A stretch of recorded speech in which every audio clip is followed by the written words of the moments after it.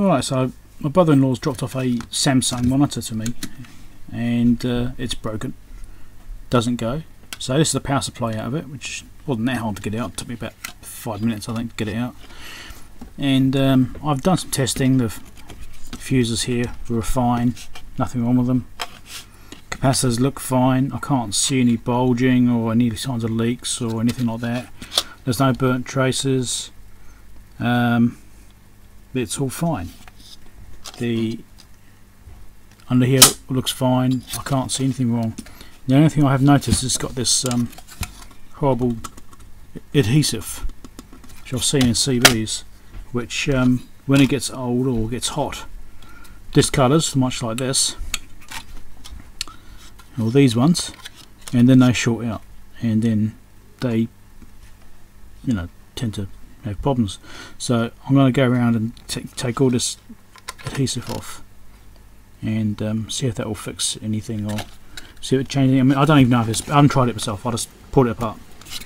So but physically I can't see anything wrong with this particular power supply board, so I'm going to try and get this adhesive off.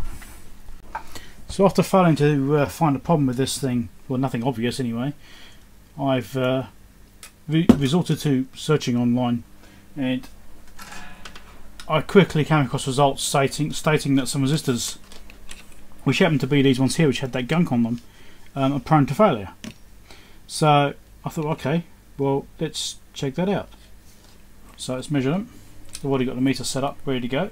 Let's see what we get. This one here. Okay, 68 ohms, that's what it's supposed to be. Next one here, all supposed to be the same value. 68, that's alright. Where's the other one? The other one's there. Ah, that's not 68 ohms, is it? That one's open circuit.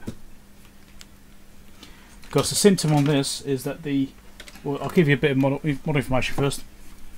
It's a Samsung SyncMaster 245B, and you do that search for that, and this problem comes up quite readily.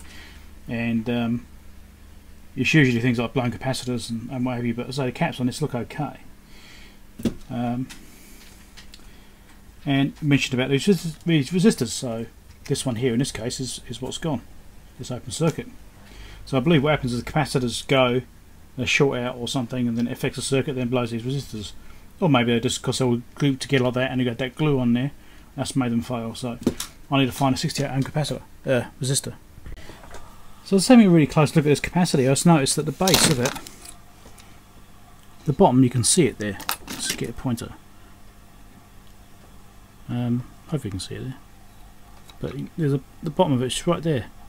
The sheathing isn't over it, which means it is actually blown. It's been pushed upwards. The venting on the top hasn't gone. So it looks like it needs recapping too. So that's probably what caused it to go in the first place. So there's the capacitor that's pulled out. You can see the bottom is extended out. Just there.